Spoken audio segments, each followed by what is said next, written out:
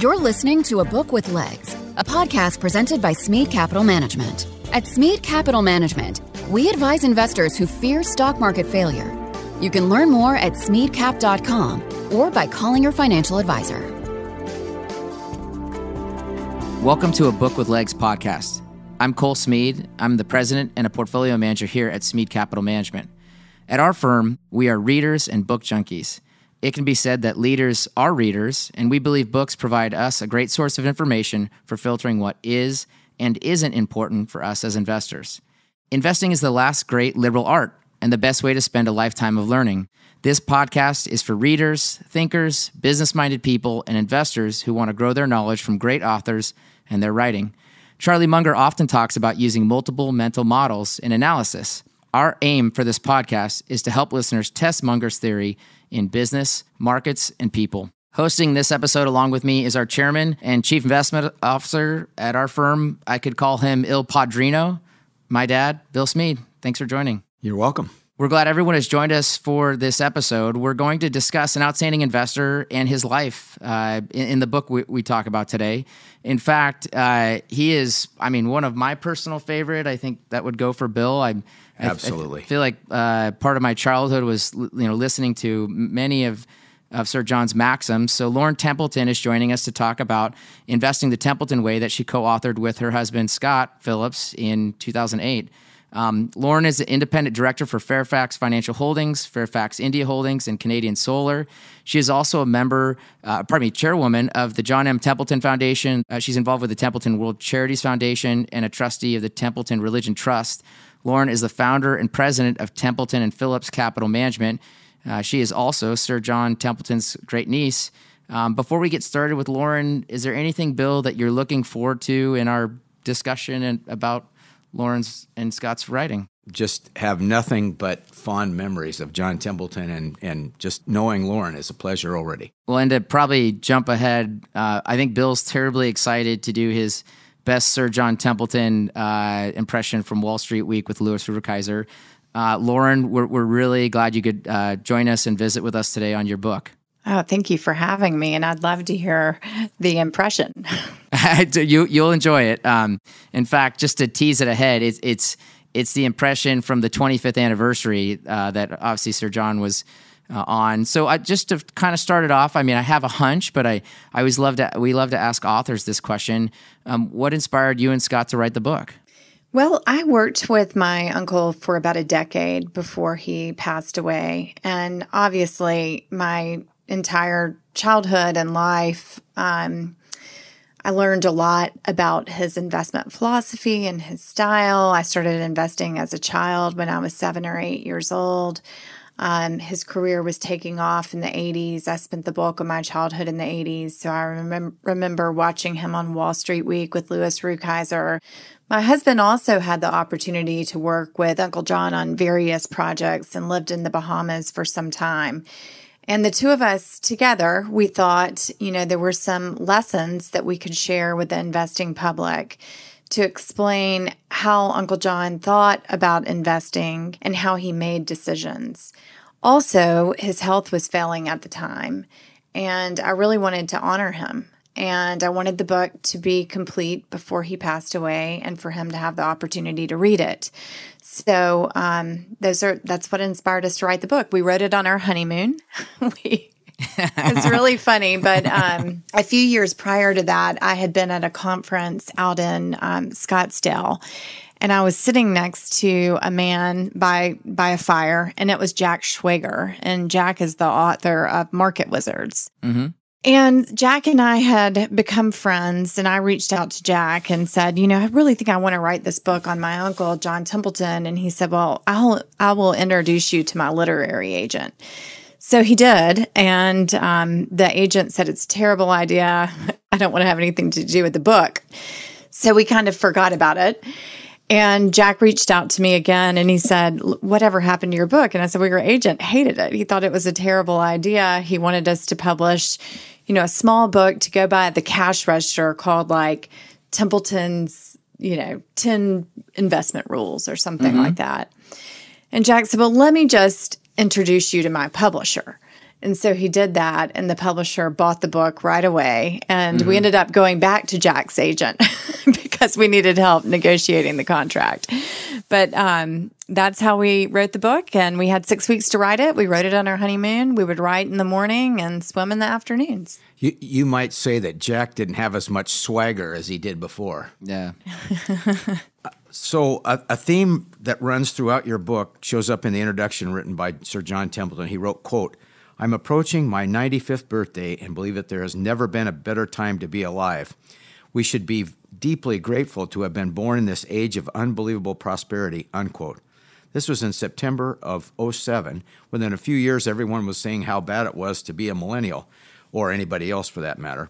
What do you describe his eternal optimism, as you wrote repeatedly about his glass half full approach? Well, he was an optimist, and he also believed and has written extensively about how important gratitude is in people's lives, and really encourages an attitude of gratitude that can bring a multitude of blessings to your life. So I think that was his perspective. But also, John Templeton was not myopic. He was very long-term in his thinking. And often when I talked to him about investments, he would say things like, I'm trying to think of the investments I can make to benefit my foundations out for the next 200 years. So he had a really long-term perspective. And I think if you do have a long-term perspective and you're just an optimistic person, that helps, because you don't get so upset about, the challenges that come with daily life. Teach Does us that a make little sense? bit of. Oh yes, absolutely. I again, that's one of the things that makes me such a big fan. I try to run my own life on some of his concepts. Teach us about the investment lessons he learned from his father. Could you do that? Yeah. So his father was a very interesting person. He was a lawyer. And of course, the well-known story about his father was that he had an office in the town of Winchester, Tennessee, where Sir John grew up. That's where I grew up too. And his office faced the courthouse stairs. And so he could look out of his office, and when farms came up for bankruptcy, for auction, he would look out, and if he saw no bidders, he would walk down his stairs and go over to the courthouse step and buy the farm for cents on the dollar. And John Templeton always said that this was, his first observation at buying at the point of maximum pessimism, or buying when there were no other sellers. That's the way to get a bargain. But his dad was a really hit-it-rich type of guy. He was involved in a variety of businesses. He was very entrepreneurial. He owned a cotton gin. I think at one point he sold insurance. He owned farms around town. And so Uncle John did grow up in this entrepreneurial environment. I think his father was a risk taker. He went bust trading cotton futures. I think he liked to spend a great deal of money, and even in his later years in life, borrowed money from my grandfather. And I think Uncle John, witnessing this, he just learned a lot. First, he learned how to buy something at a discount. Mm-hmm. And I think he learned the dangers of leverage and borrowing. So he never recommended using borrowed money to investors. He did so personally. He would have never, ever advocated borrowing for consumption purposes, though. Sure. But yeah, those are some of the early lessons that he learned from his father, and then later lessons too, as his dad eventually, lost everything and ended up borrowing from his own sons just to support himself. His father kind of reminded me of a Munger-like lawyer, where they get to the point in their career where they can make more money as an investor than they could as a lawyer, if that makes sense. And I kind of had traces of Charlie floating around in my head as you were teaching your readers about his father. And I want to come back to that borrowed, because obviously there's touches in the book where he did that at times, like you point out, for not consumption. So we'll come back to that. How formative were his early trips that his mother took them on? You note in the book that they first did kind of like an Eastern Seaboard tour, and then there was another time where they got in the car and they did everything west of the Mississippi. Was this his mother just exciting the adventure in him? Yeah. I mean, there's no doubt whatsoever that his mother made the biggest impact on his life. In fact, the Templeton Foundations are set up so that you have to be a descendant of his mother to become a member of the foundation, an honorary member. So it's all from her lineage. He really greatly admired his mother. She was an adventuresome spirit. I mean, first of all, she was in rural Tennessee. She had spent some time as a tutor at the million-acre Kennedy Ranch in Texas, traveled by herself as a young woman. She was college educated. She funded Christian missionaries in China. So it was a very global perspective in the home.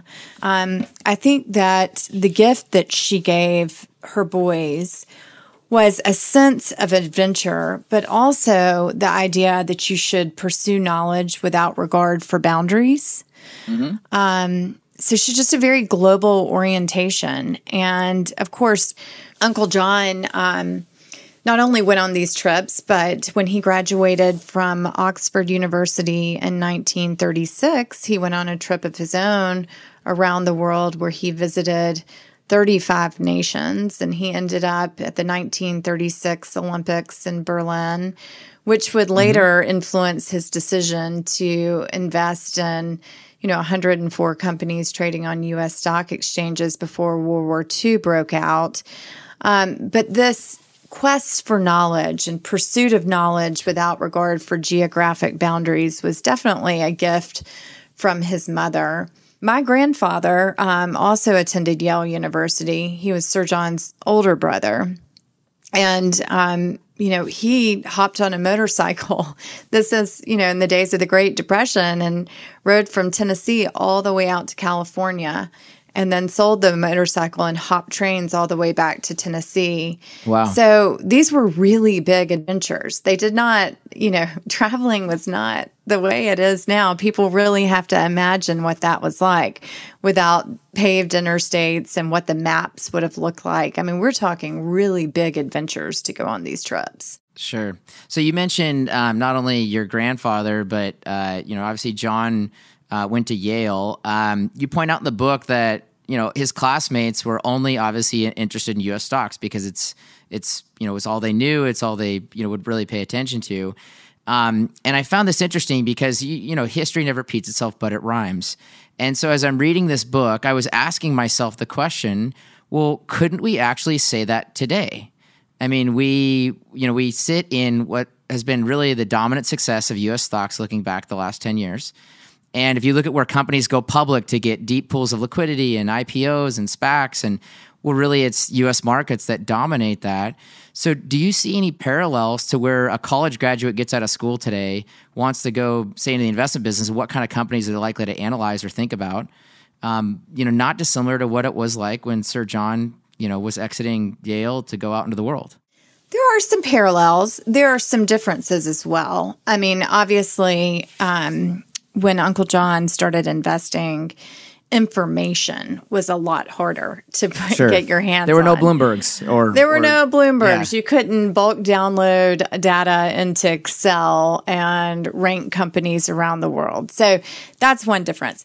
But that, the other thought that comes to mind is that while the U.S. has clearly been a great place to be and a great market to be, we've also had the most aggressive central bank over the last 10 years. Sure. And higher prices simply lead to higher prices.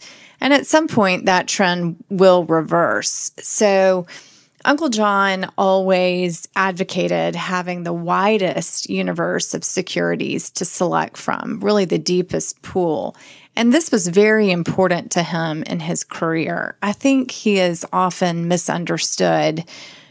People would see him come out on Wall Street Week with Louis Rukeyser and make a broad statement like, I'm investing in South Korea or Japan in the 1960s. But he was very valuation driven. So he let the numbers show him where to invest.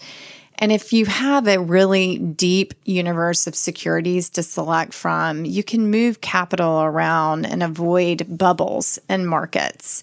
So I think this was incredibly important in his career that he was able to do that. I mean, the Templeton Growth Fund benefited tremendously from his investments in Japan in the 1960s.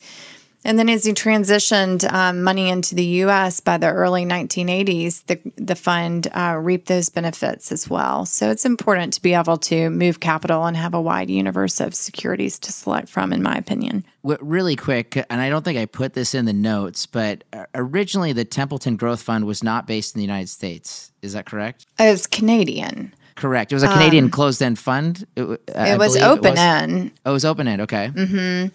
But it was based in Canada. And Sir John started his career on Wall Street in 1937. He had an investment counsel in New York, and he built his investment counsel business and ultimately sold it.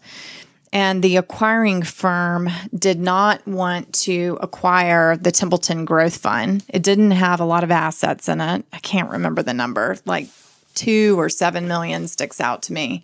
Mm-hmm. But it was a collection of, friends and family, and it was based in Canada. So they didn't want to acquire it. And Uncle John sold his investment business, agreed to keep the Templeton Growth Fund, moved down to Nassau, Bahamas with his wife to retire, managed this little fund over a dilapidated office over a grocery store in Nassau. And, as you know, he developed one of the greatest track records on Wall Street. So he managed the growth fund from, I believe, 1954 to 1987. If you had invested $10,000 at the inception of the fund, you would have had over $2 million by the time he sold the business in 1992. And if you compare that to the S&P 500, you would have only had about $100,000. So really outperformed the market over that time period. Well, and to your point, and you said this in the book, but I mean, in 1954, there was no such thing as a world stock index, right? The MSCI World didn't show up till 1969. So, there was no one else doing that whatsoever, and there wasn't even a benchmark to necessarily track it, which I don't think people really can have a feel for that. So he wasn't afraid to be lonely, is what Cole's hinting at. We used to say only the lonely can play. Let me jump in on 3 stages here. John was referred to as a child who was born old. And by the way, a few people have told me that over the years. We can infer what you mean by this, but explain that to our listeners. What does it mean to be somebody that's kind of ahead of their time and maturity? Well, I think he was always forward-thinking, very long-term in his perspective. He was wise, and ultimately, I think the most disciplined person that I have ever met, to the degree that he paid a lot of attention to his own thoughts, controlling his thoughts. He once told me, when I encounter a negative or an unproductive thought, I just banish it into the nothingness that it is. And I thought, that's so weird and peculiar that you would say that. But he was just so disciplined in everything he did. And I really think he became more that way the older he was, especially after the death of his first wife. But even as a young person, he was forward-thinking, very disciplined, and, he wanted to follow his brother's footsteps to Yale. He even taught a math class because they didn't offer it at his school, and he needed the math class to gain admission. So I think he begged the superintendent of school to let him teach the class. so that he could then have the requirement to get into Yale University.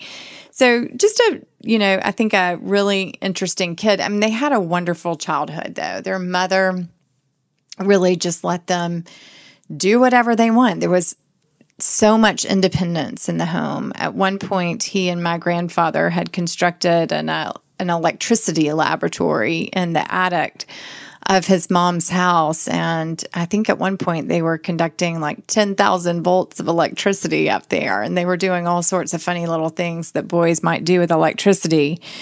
But it was an interesting childhood. And I think she gave him a lot of room and space to grow and learn. And he was very responsible and very disciplined. You know, John was always a contrarian, and you just hinted a few minutes ago about one of the most important things he did was avoided euphoria episodes, is what you were kind of hinting at.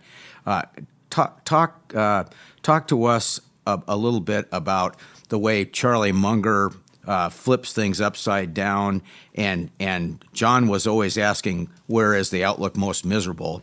So talk to us a little bit more about what it means to avoid euphoria and go digging for investments among that which is despised. Yeah, I mean, he's really well known for what he called maximum pessimism. So investing at the point of maximum pessimism would be the best time to invest. And the quote is, "Bull markets are born on pessimism, grow on skepticism, mature on optimism, and die on euphoria. The time of maximum pessimism is the best time to buy, and the time of maximum optimism is the best time to sell." And that is common sense, but so many people, as you know, cannot do that. So I'm sure you guys see this all the time in the industry. Everybody likes to think they can, and everybody talks about the concept of going in at moments of maximum pessimism and putting capital to work. But when the rubber hits the road, so few people actually can do that. It's a psychological problem that humans have. We're not wired to be good investors, but he always looked for, the place in the world that was the most miserable, because he knew that's where he would find depressed stock prices. So would he be looking in Russia today? No, I do not think he would. He liked countries that promoted freedom, had very clear property rights. So I don't think he would be anywhere near Russia. But those views on investing led him into really profitable trades in, say, like South Korea in the hills of the Asian financial crisis, or putting 60% of his portfolio in the U.S. in the late 70s, early 80s, around the same time that Newsweek magazine, I think it was Newsweek, proclaimed the death of equities. Mm-hmm. So it's a unique perspective. I think a lot of people try to have it, but not many people, when the time is there, will actually put the capital at risk at the moment of maximum pessimism. Cole has a favorite Sir John saying about what he said about buying at the bottom. If you can see the light at the end of the tunnel, Cole, it's too late. Mm-hmm. So he moves to Nassau in '68, like you pointed out. Now, I assume it was way easier to do a transition like that, to give up your U.S. citizenship and do something like that. I think of it as a Roth conversion nowadays, where you pay your capital gains and you don't got to pay an estate tax anymore. So I always wonder about the governmental incentive structures, which I know from reading a lot of Sir John, he was always skeptical of governments in some ways, hence why he had more than one foundation. Looking at his location, I mean, he was in Nassau. I've in your reading, I would draw away. It was a huge advantage because, to your point, he wasn't in the rumor mill. He wasn't in the psychological epicenter where you just get tainted. At the same time, there were a lot of very wealthy business people that would end up where he was living or visiting. And so that, prior to like Reg FD, was there any advantage on that side to being in Nassau versus just being off the beaten path? I mean, we're in Phoenix, so we think about this as a powerful thing. But do you look at that as being part of what made what John did special? I really don't. I don't. in regards to your comments of Reg FD and getting information for Reg FD, and I don't really see that as a benefit to him. Okay. I don't think I'm sure he was meeting with all sorts of business people, but his investments were so international. I just don't see that was one of the benefits. I do think, I once asked him about, we were riding in the car together, and I asked him about managing money in the Bahamas. And he said, I've given this a lot of thought. I have looked at my returns. My returns improved when I moved here. And I asked him why he thought that was. And he said, I think it's because I get the Wall Street Journal a few days later than everyone else. But he was serious. He didn't laugh about it. I mean, he really thought that was the reason. And I think his point is that he didn't react to information, right? So he used information as a tool. Mm-hmm. And he wasn't, reading a news story and reacting to it. He was just trying to learn as much as he could about the world and about the businesses that he was investing in. And he was doing that in a very disciplined, methodical way.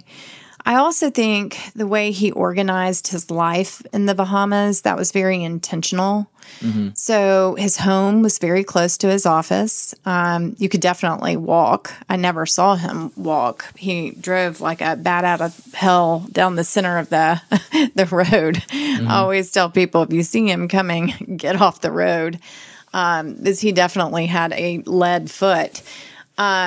But his home is very close to his office. He exercised every day in the surf. He spent a lot of time reading. Just a really thoughtful way to organize and arrange your life. It was so interesting going to visit with him. He lived in a home in Lyford Key called White Columns. I actually was just there about a week ago. And his granddaughters own it now, and they've remodeled it, and it looks beautiful.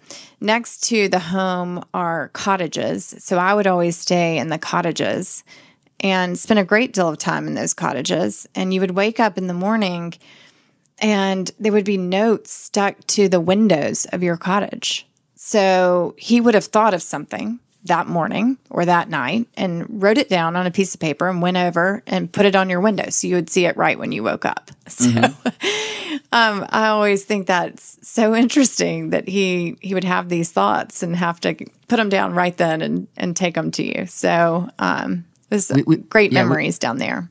We've stayed at the Island House, which is really close to, I think, his former office there. And so we kind of have a feel for, Lauren, we moved from Seattle to Phoenix, and I think my commute went from 25 minutes on a good day to 9 minutes. So we totally appreciate, to your point, that the ability to focus on what's important versus what's not is a blessing. So let's go more into kind of like, you mentioned he doesn't like borrowing money as consumption, and yet at the same time, he doesn't mind borrowing money to take investment risk. And so how do you explain, for example, like during his college years, you mentioned that 25% of his college education was paid for by poker winnings. How do you explain this incredibly interesting creature that God's created where there's just these fine lines that he understands really well and they're really well codified to him, but a lot of other people on the outside was saying, well, what's the difference?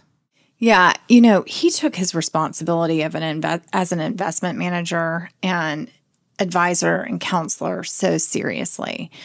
So whereas he used leverage in his personal life, not for consumption purposes, but only for investment opportunities, and really had a lot of nerve in doing it, he would have never used so much leverage that he would have put himself at risk. I think that was a lesson he learned from his dad, right? He didn't want to go bust. So he would use leverage, but not enough to take him out. But he would never recommend that to anyone else. In fact, there's a story, and I can't remember all the details, but during the Templeton Growth Fund's heyday, he had gotten word from some of the brokers that they were encouraging investors to use leverage to buy shares of the Templeton Growth Fund. And that it had created, a lot of flows into the fund and been very profitable for Uncle John. And Uncle John got up in the middle of a shareholders meeting in Toronto and said, I have heard that brokers are advising this, and you should not do this. And really encourage people, his investors, not to use leverage to buy shares of the Templeton Growth Fund because he thought it was very dangerous. I've met people all over the world, just the sweetest stories where, like, one really sticks out to me. My husband and I were in Clemson, South Carolina for a football game. We were checking into a hotel, and, it was like a little, like a Holiday Inn or something like that. And we walked up to the front desk, and the guy said, "Oh, your last name is Templeton." He said, "You're not related to John Templeton, are you?" And I said, "Well, I am." And he said, "Well, when you see him, tell him thank you. But because of him, I was able to send my children and my grandchildren to college." And there he was working behind the counter at the Holiday Inn. And he was saying for me to go thank John Templeton because he had, his work had enabled the man to send his children and his grandchildren to college. What a noble pursuit. So Uncle John took that role and responsibility very seriously. And things that he did himself, he would not advise other people to do. And I don't think that he was being misleading or deceptive about any of that. I think he knew very well what he could tolerate and the type of risk he could take. When you're worth, a few $1 billion and you use, some leverage, it's, he was not risking his financial well-being. Sure. The poker connection, I think, is stacking high probability risks in your favor. It's a pretty good way to cut your teeth. Yeah. Our next question would be on Sir John Templeton's best axiom, the point of maximum pessimism. In 1939, toward the latter stage of the Great Depression, war breaks out in Europe. The Dow falls 49% in 12 months.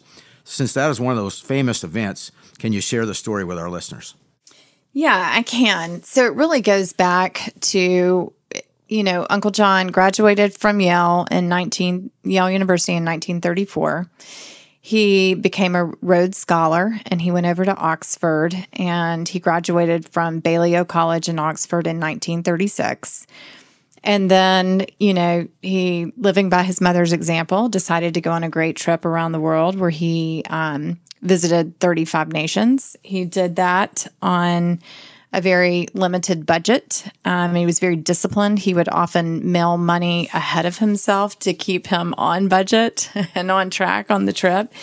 He ended up at the 1936 Olympics in Berlin, where he saw the building contingency of Nazi soldiers.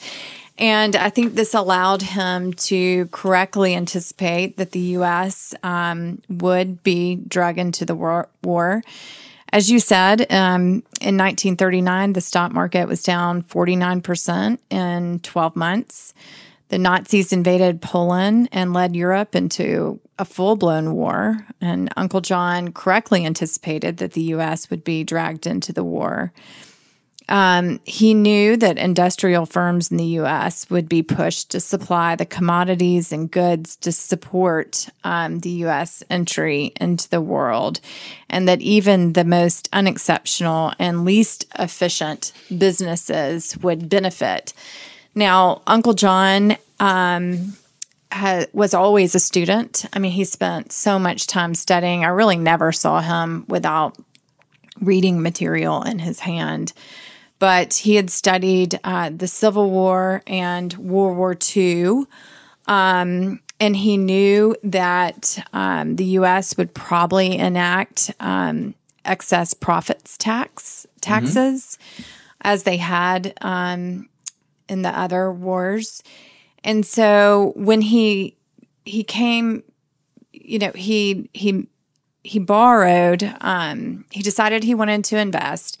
He borrowed $10,000 from his old employer, and And he invested in all the stocks on U.S. stock exchanges trading below $1. And he made 104 investments. 37 of those companies were in bankruptcy at the time of his investment.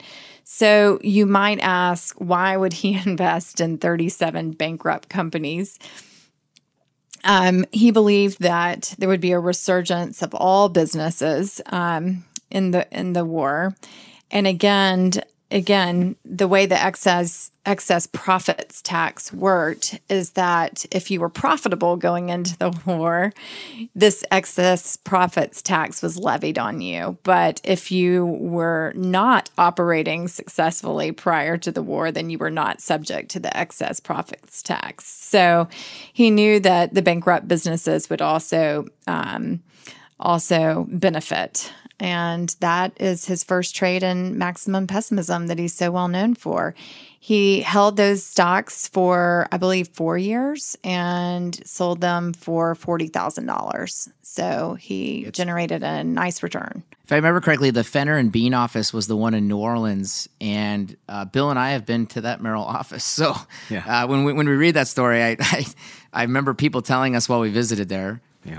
So it's so funny about how what you just described is similar to what happened in 2020.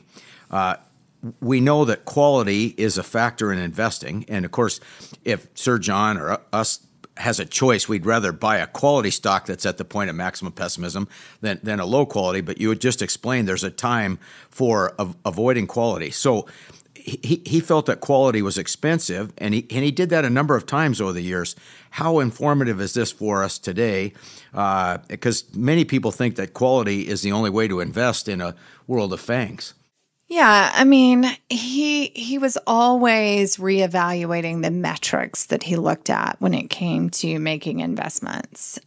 He's well known for publishing his 16 rules of investment success, and one of those rules is if all things are equal, buy quality. But in life, things aren't always equal.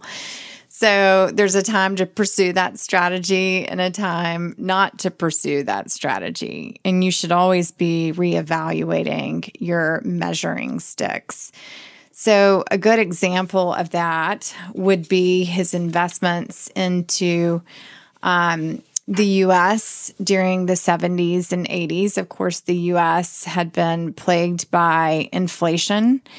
And in 1980, he moved 60% of his portfolio into the U.S. In 1979, U.S. stocks were trading at 6.8 times. And if you looked at book value, it was a really misleading indicator because of the rampant inflation of the 1970s. So as you know, book value, if you look at price divided by total assets minus total liabilities, and you're in an inflationary period, that metric is going to really obscure some underlying value. So he started focusing on replacement value during that time.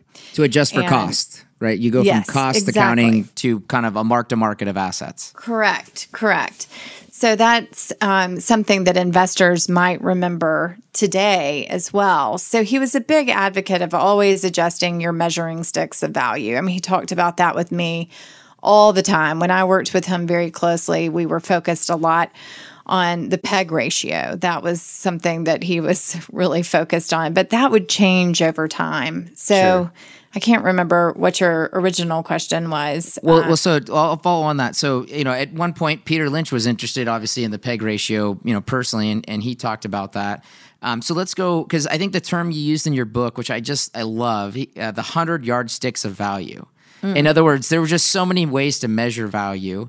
And to Sir John's point, those measurements had different values at different times. You know what I mean? In other words, and I think that's really important. So I'm going to come back really quickly because using the 1939 example, I think the company you use in your book is Missouri Pacific as your kind of poster child. And the other kind of quality business was at Western and Suffolk Railroad, I think was the other railroad. So now, So I love this because I mean, Lauren, there's like a Ben Graham case study in your book, and I don't think people really understand what you're giving them. So you point out that the marginal tax rate was very high on profitable businesses. Okay, which means if a company had operating losses from prior years, which many companies did, carry forwards in the Great Depression, carry forwards, they were worth more in a higher tax regime.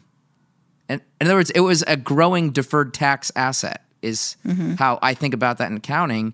And we think that's really, like, this part of your book is just so valuable today because that's where the balance sheet actually was the yardstick of value for Sir John. Is that fair to say? Yeah, I think so. Let's jump to your other case studies that I think are great. Yeah, so that Japan in the 1960s is really interesting to me because as a child I can remember people were seeing Datsuns and Toyotas come into the country, and that was considered a very cheap good. And people thought they were low quality. And think of how that's reversed in the last 30 years. So talk to us about what he was doing there. Yeah, I mean, he actually started investing in Japan in the 1950s, but I think he was moving client capital there in the 1960s. So in the early 1960s, Japan was expanding 2.5 times faster than the U.S., and stocks in Japan cost about 80% less. So on average, they were trading at 4 times PE versus like 19.5 times in the U.S. But there was an accounting anomaly there. So the Japanese businesses were not accounting for their subsidiaries. So when you looked at a company like Hitachi, which was reporting at 16 times, but if you consolidated their subsidiaries, the stock was actually trading at 6 times consolidated EPS. Like a pass-through earnings is kind of the way you think about it? Yes. So that was an accounting anomaly that he had picked up on. And it would have been hard because you have to remember, again, there's no Bloomberg. There Google are Translate. not a lot of yes, exactly. I'm thinking about the translations and all of that. So he actually had to do a lot of work to figure this out. But once he figured it out, he knew that stocks in Japan were more undervalued than anyone realized.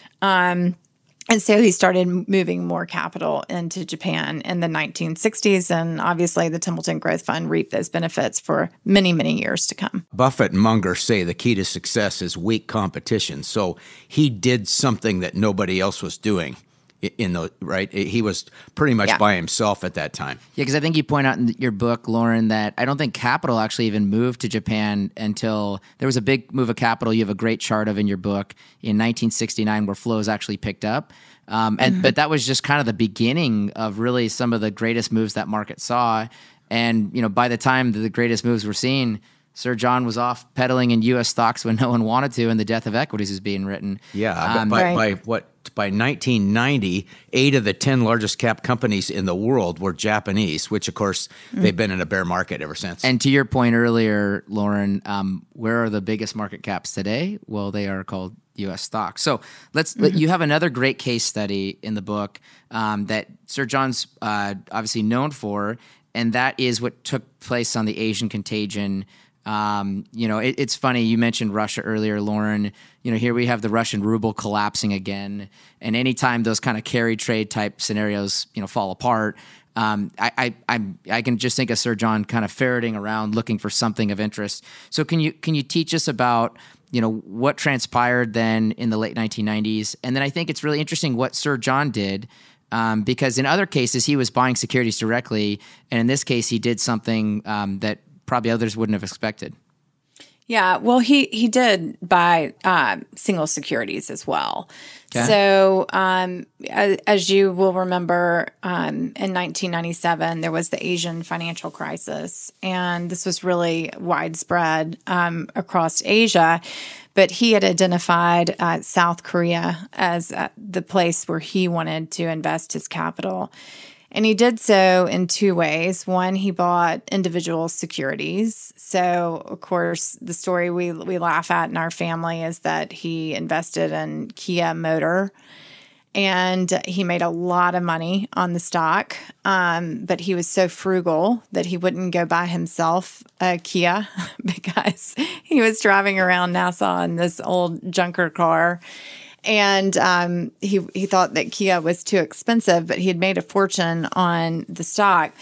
But he also decided that he would invest in a mutual fund. So Paul Matthews was the founder of a well-known shop on the west coast of the United States called Matthews, and they still manage a variety of funds focused on Asia.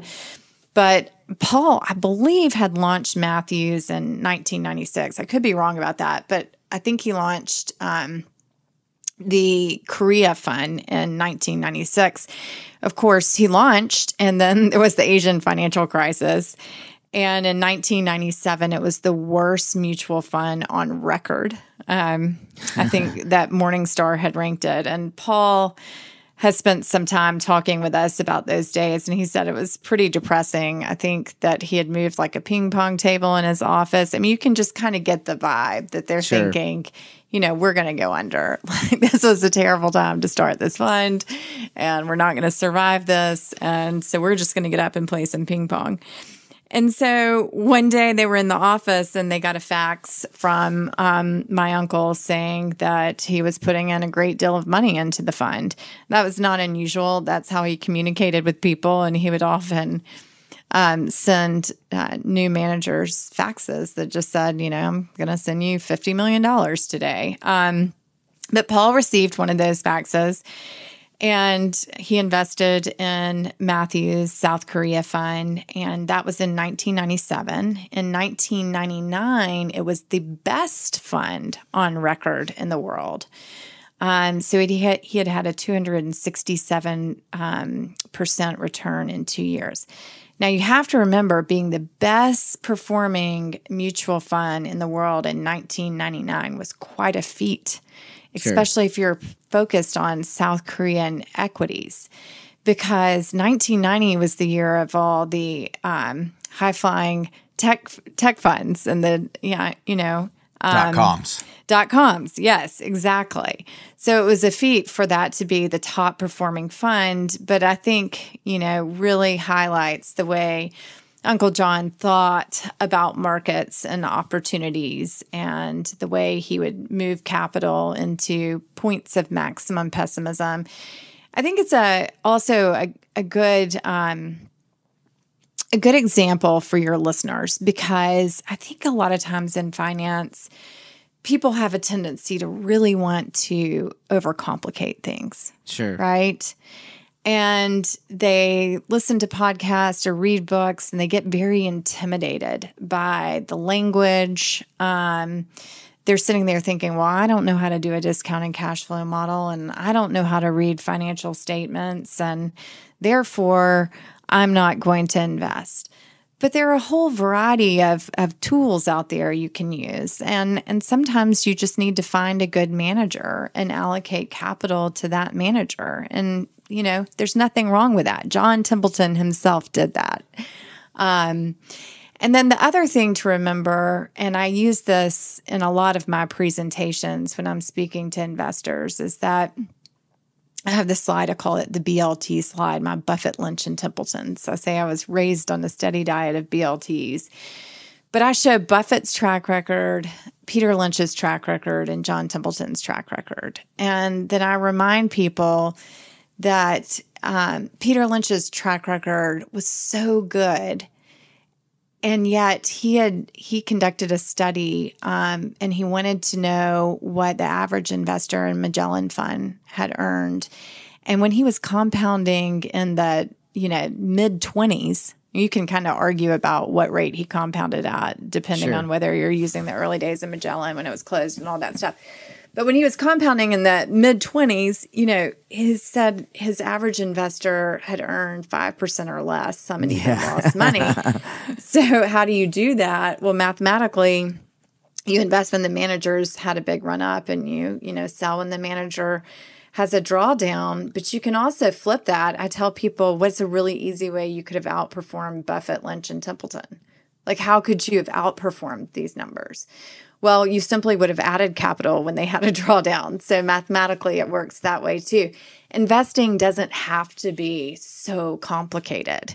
If you find a manager you trust and you believe in their investment philosophy, so you have the fortitude to stay pat when the market falls in value and your manager goes down too, and you add capital at that time, you can really have some outstanding returns. It is all about a partnership between the investor and the investment manager and working well together.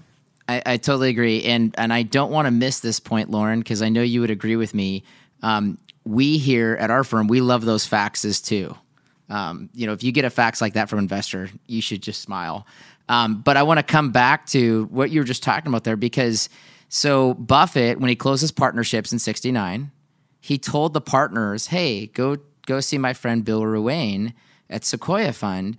And in reading your story, Matthews is really Sir John saying, hey, here's my Sequoia Fund. In other words, the idea, I think a lot of people say in our industry, they want to specialize. They say, oh, if you're a good stock picker, you can't be a good manager picker, when they're actually not mutually exclusive. They are the same person, right? In other words, a good investor understands what other good investors are like. Yeah, we always say that. Yeah, the best capital allocators are probably the best stock pickers, because it's the same analysis at work.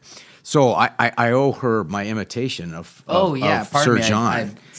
And so for our listeners, Sir John was the most popular guest on Wall Street Week with Louis Rukeyser.